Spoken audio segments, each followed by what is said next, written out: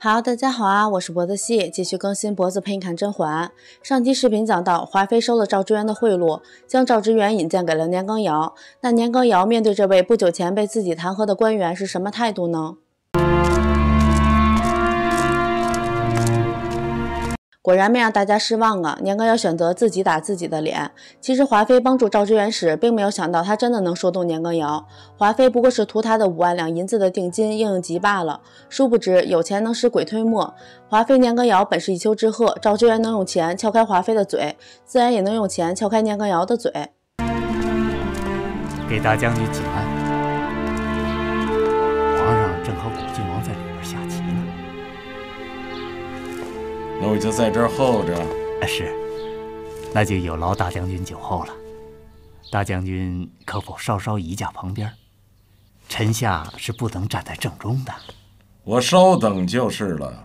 说是来觐见皇上的，但年羹尧的态度全无人臣之礼，看他这架势，不像是来求皇上办事的，更像是来找皇上讨债的。可见此时的年羹尧猖狂到了极点。是。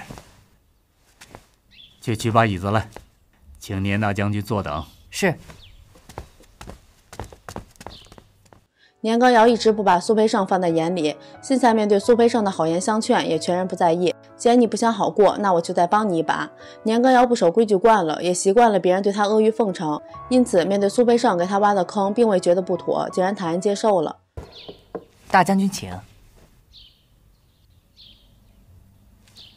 再往前挪一点。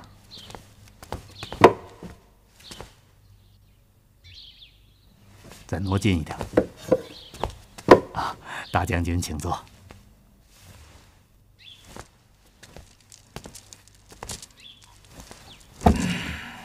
这年羹尧屁股真沉呢，给你就坐，还非得靠中间坐，生怕皇上不够生气呀。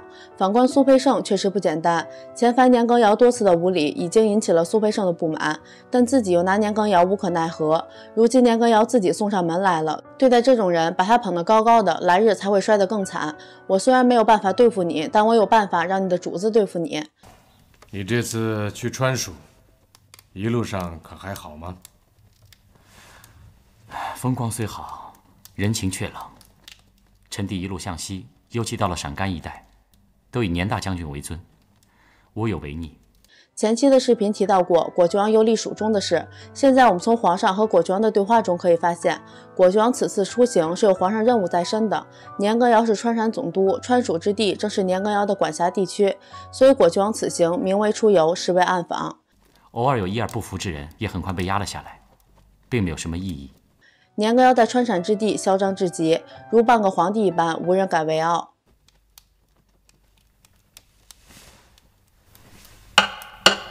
皇上并没有明确表态，而是义子定了棋局的胜负。然而在这关键的义子之前，必然是苦心经营，费尽心力才取得了胜利。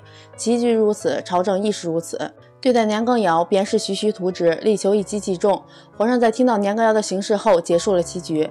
可见皇上此时已经对年羹尧产生了杀意。但眼下的棋局结束了，年羹尧这盘大棋还未下完。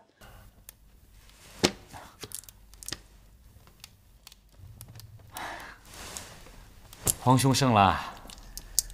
胜的好险。小小一盘棋，却是两个人费心博弈的过程，一步行差踏错，便可能满盘皆输。即便赢了，也必定是耗费了大量的心力。因此，这每一步、每一个决策都至关重要。臣弟苦斗良久，还是落得满盘皆输。早知道，便不苟延残喘了。果郡王说话还是很有水平的。皇上虽赢了，但赢得并不痛快。因此，果郡王强调自己不过是负隅顽抗，远不如皇上。要说和皇上下棋也真是累，既不能赢，还不能输得太过明显，还得让皇上享受苦心博弈后大获全胜的喜悦，难啊！若是轻而易举取胜，那还有什么意思？非得苦心经营，大功告成，方才有兴味。棋艺之道，臣弟不如皇兄。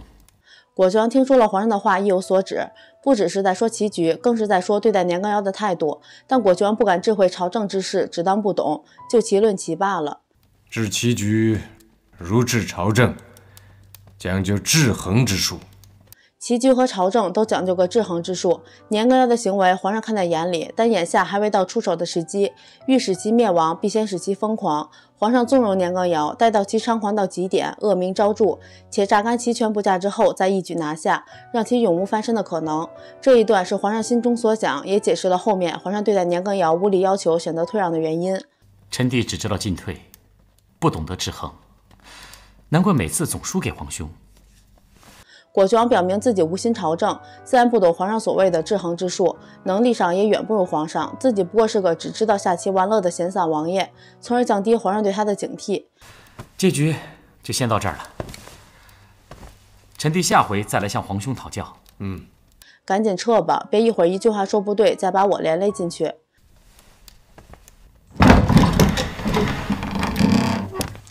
郭郡王好走。哟，年大将军，臣给果郡王请安。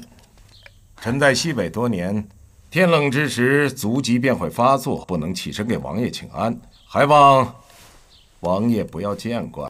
年羹尧对皇上尚且如此，对果郡王更不会多尊重。这番话一是为自己不请安找借口，二是刻意提起西北之事，强调自己是有功之臣。无妨。跟这种半截身子埋黄土的人有什么好计较的呢？年大将军，你不知道吧？你在这悠然自得，皇上在里面琢磨整死你呢，看你还能蹦得多久。只要不在御前失仪即可。果郡王这番话是在提醒年羹尧，你现在的行为已经失了规矩。怎么了？王爷是好脾气，可奴才的心是肉长的，见不得王爷这么受委屈。阿进贴身伺候果郡王多年，自然看不得王爷受委屈。他年羹尧此次进京，文武百官都得远迎贵接，威势显赫，可见一斑呐。况且他和隆科多是皇上的左膀右臂，我不过是先帝的遗子之一，算不得什么。和年羹尧争辩既没好处也没必要。果郡王所处的位置比较尴尬，实在无需和朝臣起矛盾，落人口实。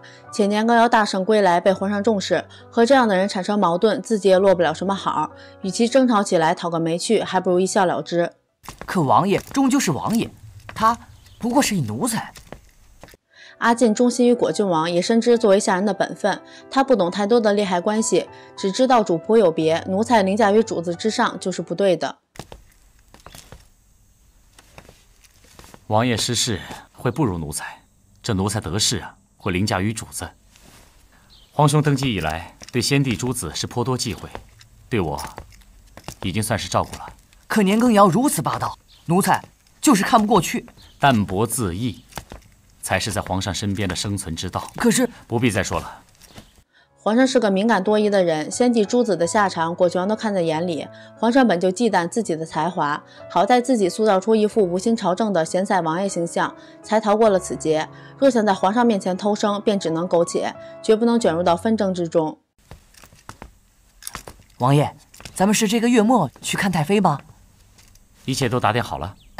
一切如旧，王爷安心就是。我自缢为额娘，额娘自缢亦是为我。果郡王这段话将他的形象塑造得更为立体了。果郡王的隐忍并非因为他是一个贪生怕死之徒，他也有满腔的抱负，但为了自己的额娘的安度晚年，他只能收起锋芒，稳妥行事。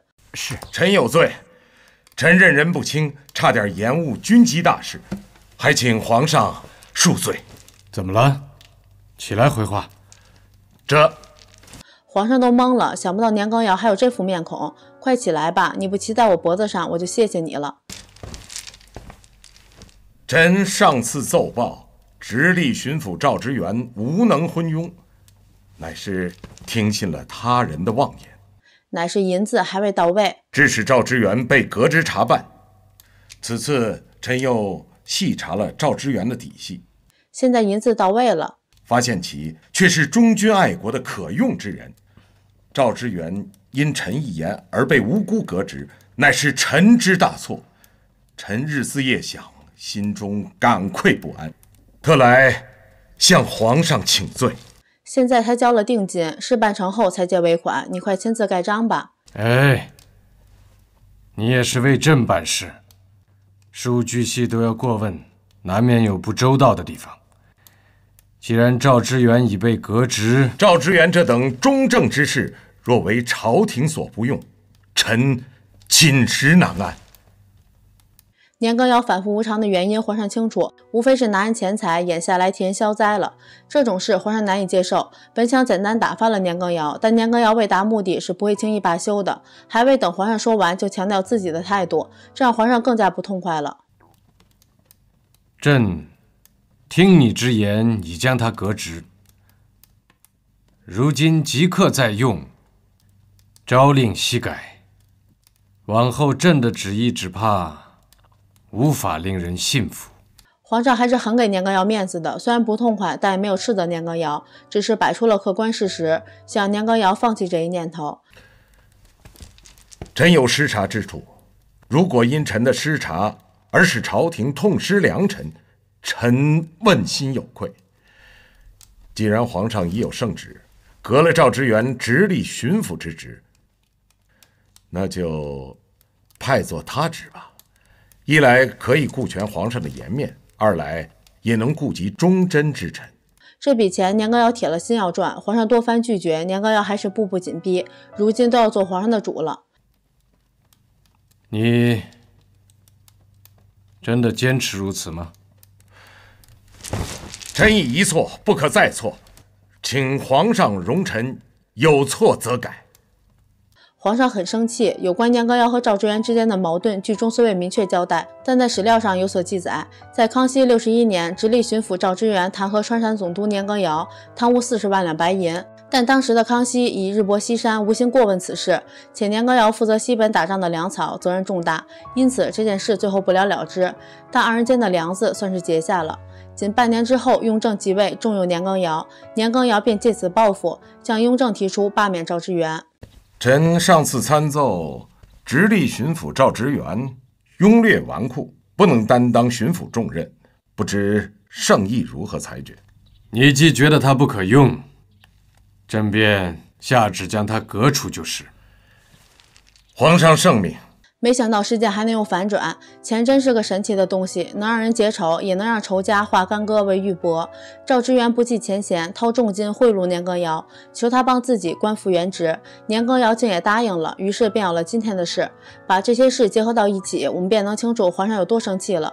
年羹尧弹劾赵知远本就有报私仇的成分，如今又来替他说情，各种缘由傻子都能看出来，摆明是收了赵知远的钱，而绝非是年羹尧所谓的赵知远乃朝廷良臣。这两人纯粹拿皇上当猴子耍呢，二人官官相护，结党营私，卖官鬻爵，皇上看在眼里，怎么可能不生气？无奈忍无可忍，也得忍呢，还没到出手的时机，只能咽下这口气了。既然你如此力荐，那朕就破格再录用他。行了吧，满意了吧，老登？你说许他个什么官职呢？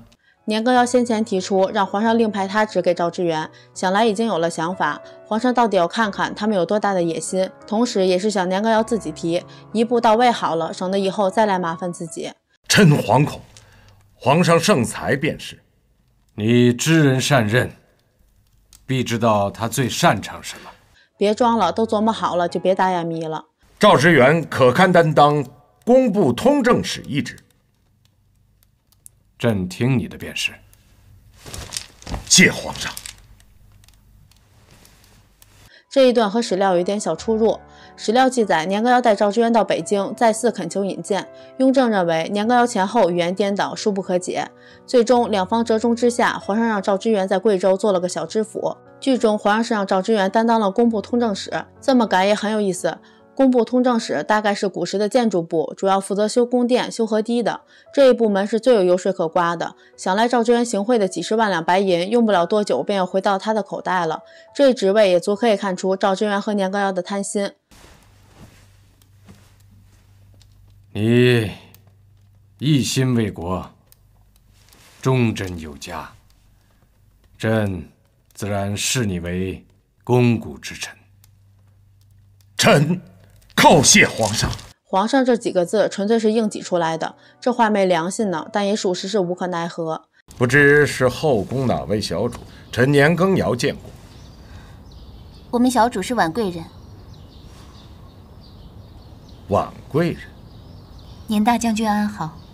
谢贵人吉言。华妃娘娘是臣的妹妹，娘娘安好，本将军才能安好。